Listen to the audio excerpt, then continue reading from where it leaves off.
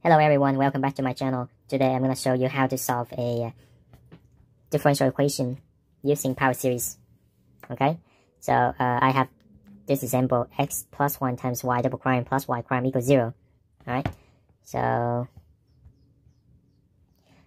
and you are given a single solution as y equals a power series from 1 to infinity, negative 1 to the n plus 1 over n times x to the n. Okay, so I have a second derivative here, first derivative here, and I'm given a single solution. So for second derivative, I need to have two solutions. So I know one solution here. Okay, the next step is to, well, it makes sense to take the derivative of this one twice, okay, because we have second derivative. Okay, so take the first derivative. This is my first derivative. I have that one. So power series, how to take the derivative of power series is very simple. It's just like an expression. So your variable is x to the something. The rest is your constant. So since this is constant, just rewrite it. So I rewrite everything here, okay? And then for this one, this is your variable. So use power method, bring down the exponent. Okay, and then subtract the exponent by 1, so I have n times x to the n minus 1. And then if I simplify it, because those are constants, so if I simplify it, I'll get this. Okay, then take the before I go to the next step, why I have n equals 1 in red here, because you cannot just rewrite that one. Okay, because for some cases, you cannot start at the same n that you use for the solution for y. Okay, I'll go to the next step and I'll explain why. That will make more sense. Okay, here. Take the second derivative of that one. So you have this one, right? This is the simplified form. Use that one. X to the n minus 1 is your variable. The rest is constant. So take this, take the derivative of this one. Bring down the exponent, I have n minus 1. Subtract the exponent by 1, I have x to the n minus 2. Okay?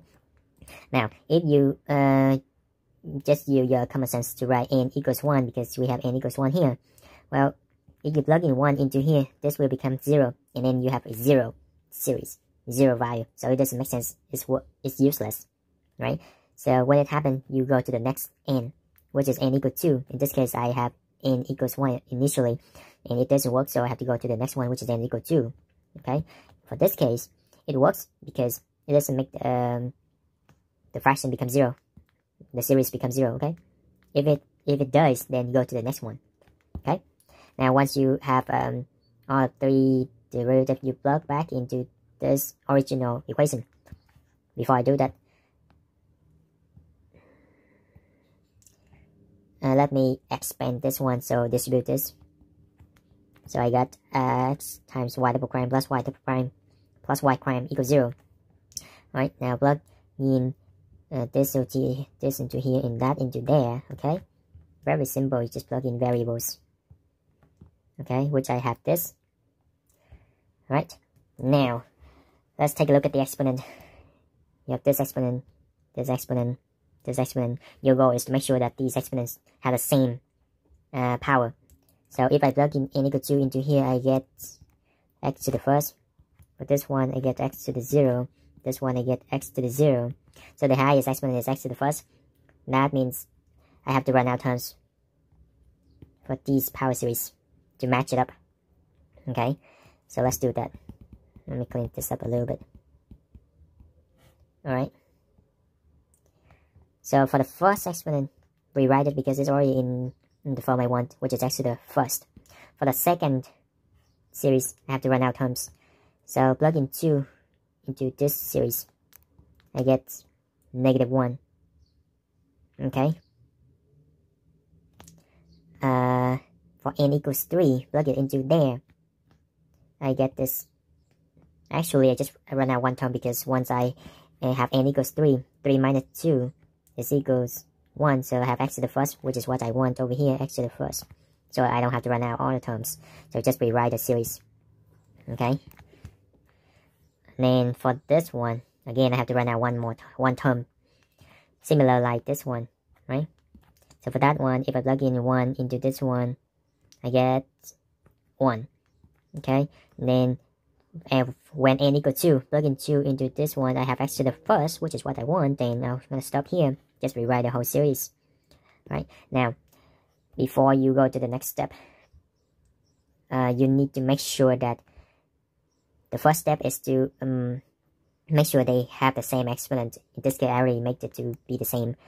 The second step is to make sure they have the same base, the same index. In this case, they do not almost, except this one.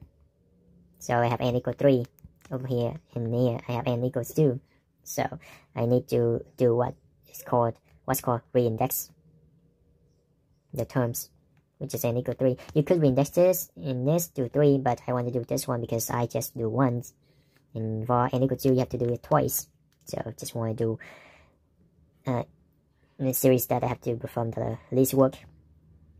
So instead of writing everything here, well, I'll just work on this one specifically. So I'm going to draw a box around it and work on this. Okay, so reindex it to 2. So how? Well, you just make it what you want. So I have n equals 2, just write it, and then again, when you whatever you do to the end for the series, you have to do the opposite for every single term inside the series. So you have n equals 3, n equals 2, you make it to be n equals 2, then you lower 1, right? Then you have to increase 1 for every single term inside here. So I have n equals, that's why I have -1 times n plus 2, because let me write it out for you. So because I lowered down 1, I have to increase 1 for every single n inside. So I have -1 n plus 1 because this is the formula, okay, which is n plus 2. Okay, you simplify it. For this one, you have n plus 1 minus 1, that gives you n, and over here you have n x to the n plus 1 minus 2, which gives you x to the n minus 1. Okay, alright, and don't forget to cross this out to remind yourself that you already replaced this by that. Right, and then also another thing is to simplify as much as possible. So I have this term and this term, they can simplify each other out. Alright, now let's go to the next one. So now what you're going to do next is to combine like terms. So I don't have any constant here, they already cancel out. And then I'm going to simplify these power series. So rewrite the series and put x to the n minus 1 at the end. Okay. So after you reindex all the power series, you should notice that they should have the same exponent and they should start at the same power base. Okay. If you don't see those, you know that you did something wrong. Okay. So I have that, and then put the rest in parentheses. Okay, which I have here.